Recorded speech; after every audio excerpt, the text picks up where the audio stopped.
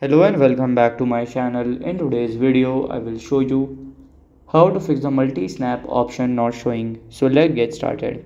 So if you are using Snapchat and if you are facing this issue as multi-snapping, like if you can't take multi-snap, then the feature has been disabled now because it is like the app has been removed. So to if you want to add this if you want to use this feature, then you can directly go to the camera icon and then you have to or you can hold it here and it will be done.